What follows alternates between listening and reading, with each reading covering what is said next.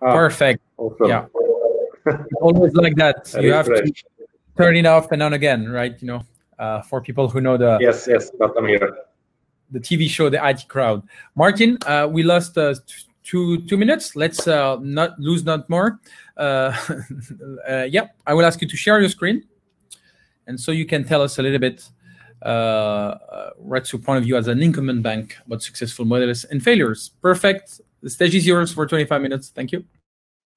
Okay. So sorry for the quick delay, but you know, technology.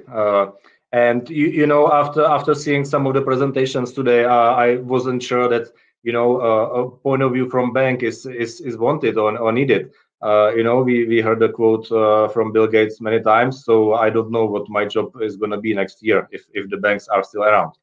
No, but really, I always enjoy to be part of this event. It's for the third time, and I always try to put, let's say, I like to be really specific about what I'm showing and showing specific use cases, because as you will see, I'm representing here incumbent bank. I'm representing here the biggest bank in the Czech Republic, which is part of financial group across the Central and Eastern Europe. And this banks and this banking group is over 200 years old. And our business model is built on personal advisory to clients and through digital and personal channels. And we really build a personal relationship with our clients. And now we are hearing that you know, the relationship between client and bank is going to be lost and is going to be replaced by third-party app or super app or whatever app. And we are not blind and we are not deaf, and even despite our business model is built on the relationship and personal advisory, we are thinking about what should we do and how should we behave. And we reflect on that open banking is something we should put our attention to. So despite the fact that we are incumbent, we are old bank, we are big corporation, we decided that we will follow the opportunities in the open banking. And I usually like to show, you know, where we are standing. But this is let's say comparison with other banks. This is not a contest, or at least from my point of view, all the banks and all the subjects who are on this slide respect, let's say, kudos or respect the credit for pioneering and building some value in the open banking environment. Because especially from a bank, it's not an easy discipline. Why to open up to somebody else who is saying, yeah, I'm gonna build some added value for the clients, but you as a bank who is opening up, you will probably lose some of your relationship. So for bank, it's especially difficult. So really big credit to all the banks who are trying and who are providing the open API and open banking services. And you know, before I jump into the specific use cases where we are active in the open banking, I'd like to share a little bit of, let's say, theoretical point of view or philosophical point of view, because I'm asking myself pretty often, like, why we as a bank should be active in the open banking. And you know, my answer is, we hear a lot about digital transformation, about disruption, about losing relationship with client, and many of these buzzwords. I don't like buzzwords so much, but you know, especially the digital transformation and disruption is something we should reflect and we should react to. But what does it mean? What is behind these buzzwords? So from my point of view, and this theoretical talk will lead me to specific use cases. From my point of view, the disruption and the transformation in the banking is, let's say, disrupting and transforming how the value is generated and how the value is measured by bank itself and by clients. If I start from the bank point of view, so we are not only focusing on the P&L anymore. We are looking on many other metrics, and we are looking on customer satisfaction. We are looking on customer interaction. We are looking for these metrics. I think a few years ago, measuring interaction with your clients, that was something like, why we were only measuring P&L and that was it. You know, so this is what is transforming. And also from the from the client point of view, I think the money, how we see it, is totally different than it was few years ago. We look at the money just in the context of our needs and of our behavior. I think the previous presentation about the super app was the demonstration of this, let's say, new psychology of money. We are only looking at the money as a commodity, and we are thinking about our needs, not about the money. And basically, this leads me to how we are thinking about the open banking, because open banking basically means that we are creating, and now I'm in a bank, we are creating benefits for some other subjects who are delivering the benefits to others, to the end clients. And the question is, so should we as a bank be happy that we provide APIs and somebody else is building a solution on these APIs? The solution is awesome and the clients love it, but you know, what is there for us? So this is a big question, and I think this is, let's say, the underlying philosophical question behind the open banking thinking in banks and maybe in the banking and financial industry as a whole. But that's just, you know, to see what's in my mind when it goes to a theory about open banking. But let's jump into the something specific. You know, as I said, I don't like buzzwords so much, but you know, I have 3 buzzwords on these slides. But this is just to show you that I will present one use case from the PSD2 area, one from the open banking, and one from the, let's say, ecosystem point of view. So sorry for these buzzwords and for these pictures. So let's start in the PSD2. You know, when we were getting credit for the PSD2, we decided that one strong internal capability which I want to build in our bank is the API aggregation. The PSD2 or whatever APIs are on the market available and have a data which are, let's say, beneficial for us or for the clients. We want to have an internal capability to aggregate them. We decided not to buy this as a service from Soltech or Figo or somebody else. We decided to build this, let's say, platform or technical platform, and we decided that we will be plugging in a bank by bank where we see the benefits for us or for our clients. And I can see this as a strong internal capability, and we are using this capability for all the solutions we are building for our customers in the PSD2 area. And now I'm talking about us as a bank, as a third party. This is not about exposing our own APIs. This is about delivering a solution to our clients. And just to show you what we have built so far using this, let's say, aggregation platform. So one example is from the payment area. So we integrated or aggregated all the Czech and few Slovakian banks payment initiation service APIs. And we build a solution for e-commerce payments on this and deliver it to the market. And then for the account information service, we are using it for the digital onboarding, and we are using it for the let's say, enrichment of the transaction history or real-time transaction data or transaction history data analysis. And these use cases, how they are successful. Basically, in the payments, it's not successful at all. Actually, we stopped this solution a few months ago because we could see that for clients to use a PIS API of a bank for making a payment, in some cases, it's a nightmare.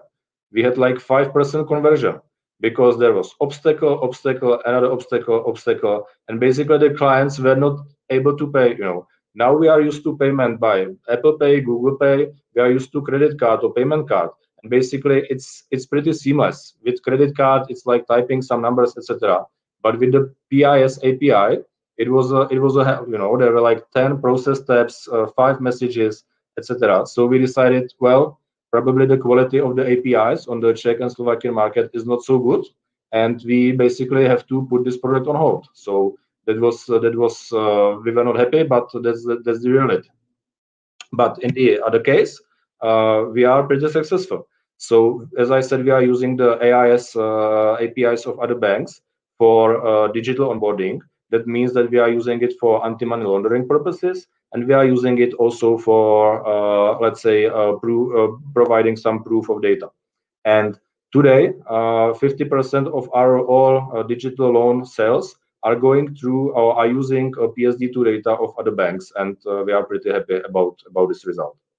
And in the in the third use case, so we are providing, let's say, added value to the transaction data analysis, to the account information service data, and we are building a know-how on the top of the data or added value, and then we are using it for our subsidiaries or for some other B2B clients to give them, let's say, some added value from the data which we are using from the PSD2 APIs. So this is just the overview of the three specific solutions we built on our API aggregation platform and how successful they are in the reality. And what I wanted to mention within the third use case, the real-time data analysis, is the business model, because we are not charging here API calls. We are charging here, let's say, this is a subscription business model, pricing model. So not API calls, but subscription. So let's move out from the PSD2 area, and let's dive a little bit to the broader, not regulated by PSD2 area, so something which we can call open banking. And this is where a really nice use case come in place, and this is a digital identity. So especially nowadays, when many of you, as I am, sitting in our homes, and cannot basically go out or shouldn't go out from our homes, the digital economy and digital interaction is more and more important. And I think this is a habit which is not going to leave us when once the COVID is hopefully over. But this is going to stay, and the penetration of digital economy and digital society will grow. And this is where the digital identity comes into place. If we want to interact in a digital environment, we need to have a digital identity to prove that it's me, that's ourselves. And on the Czech market, there is, let's say, zero solution for this. The viewers and the attendees from Norway or Sweden can say, wow, this is not anything new. This is something we have in our countries since 2000 something. But for our country, this is a brand new, and we are starting, or we are going full rollout next year. And the banking identity, basically the credentials for your internet banking, and the fact that you have an online account and digital banking with your bank, will be proof of your digital identity for government and for private sectors. And you will be able to do majority of the operations from the point and time when you just want. If you are traveling on a bus and want to do something, you verify yourself, you can do it. If you are sitting at home, you need to go to some government office, you can do it from home. And it's really the biggest beauty of this solution is basically that you are using your internet banking or digital banking credentials. So that means that you don't have to install a new app, you don't have to register anywhere, you don't have to learn something new passport. No, and it's totally free for you as an end customer. So this is something this is something I'm really looking forward to. We already started with, let's say, a pilot 2 years ago, which was somehow limited to few industries. But next year we are rolling this to the whole society, and I think that's going to be a huge, let's say, huge opportunity where the open banking and banks can chip in into the digitalization of the whole society. So this is a nice use case. As I said, everything I'm showing is live in production or coming into production really soon. And just to show you what does it mean, this few lines, what does it mean in the reality, and how simple it's for the clients. It's just the basic all out to the zero. You are in the third-party environment, and you need to verify your identity because the law says it. You have to verify it for some services or for some operations. So you click your bank, you are redirected to the bank, and just provide the credentials. You provide a consent, and you are back at the third-party environment. All out to the zero, open ID standard, pretty easy, but the added value is going to be, I believe, huge. Okay, so that was a use case from open banking, and I decided to get also one use case from the area I would call ecosystem.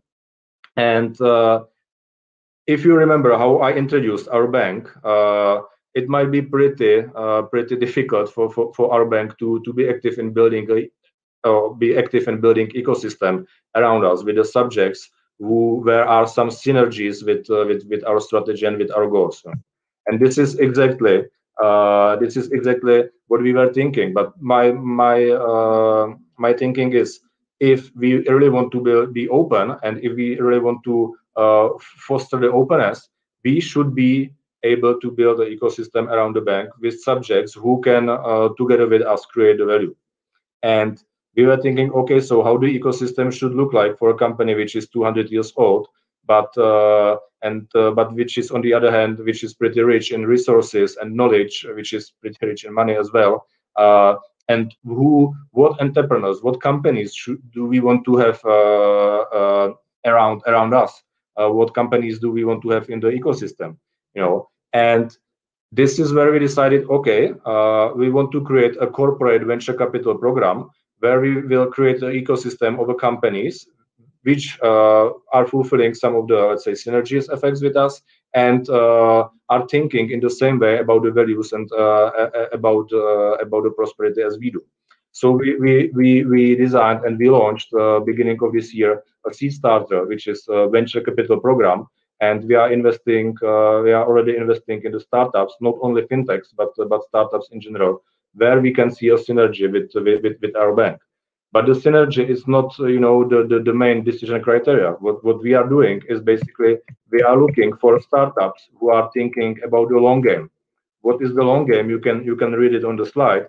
But basically, what we are trying to express and what is our value proposition to the market and to the startup is saying, like, we are not here to feed the short-term startup bubble where many subjects are getting funded and not generating any value, and the founders are just thinking, wow, we're going to be rich and we're going to be successful. So this is not the subjects we want to have in our ecosystems. We are looking for subjects who are really humble, who are having a proper value, and who are having a really good product or solution problem fit. This is crucial for us. If the startup can find a problem and find a proper solution for the problem.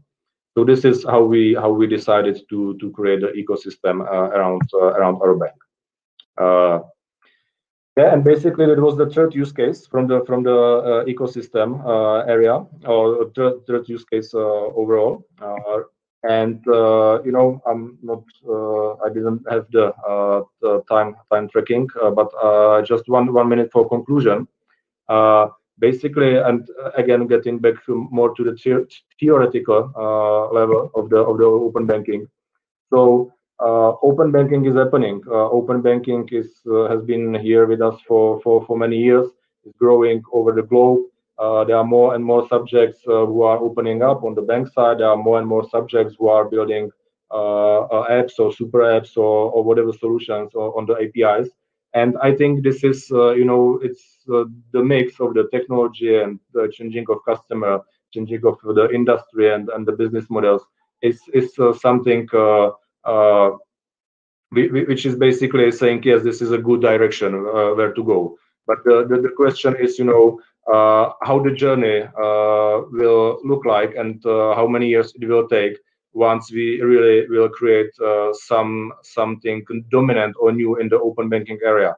What I mean, we've been talking serious about the open banking since 2016-17 in our bank, and we have, maybe I showed you 3-4 use cases in total, which are somehow promising and really have a traction in customer usage and generating revenues and generating value. But I think if you look at the banking industry overall, the open banking area is just a small part of it. If you measure it by the interaction, by the value created, by the revenues, or by the money. So I think there is a work in front of us. Coming with a new proposition, really being good in the defining the problem and defining the solution, how to solve the problem, and hopefully in 5, 4, 7, 8, 10, 50, I don't know, years, really making fundamental changes how the business models in the banking look like, and generating the value for the stakeholders, for the bank, for the customers, for the society.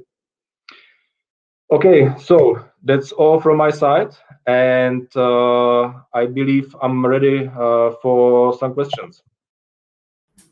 Yes, Martin. We have two questions actually. From the three strategies you present, for you, what's the most promising? You know, like. Okay, I'm not. If you are referring the three strategies like PSD2, open banking, or ecosystem, or Yes. the one in the theoretical. But okay, well, for me, every of these three has a value and reason why we are doing it. But where I'm focusing most of the energy is the open banking area. Really, not being limited by PSD2 legislation. Be free, or let's say free in what APIs we want to expose and for what use cases and for who, and really creating a value on top of it. You know, in PSD2 we are kind of limited by the regulation. In the ecosystem building, we are not totally in control of what is going to happen. So open banking, this is where I put our focus and which is most promising for me. Yeah, we have a question from Peter. Do you see PIS and account-to-account transfer taking off in the future? Or do you think it will be card-based? Well, I described you the hassles, so the problems and issues we have with the PIS. I don't know the detail of how PIS API quality is market by market all over the Europe or over the globe, you know. But unless the APIs provide really seamless quality for the client or the authentication and authorization, then basically this is doomed. You know, here the benchmark is Apple Pay. Here the benchmark is card. You know, I don't like card so much, but it's still a benchmark for majority of the clients. Unless the PIS, from the seamless and customer or user experience point of view, is not similar to Apple Pay or credit card or payment card, then there is no future for the PIS from my point of view. Yeah, thank you very much, Martin.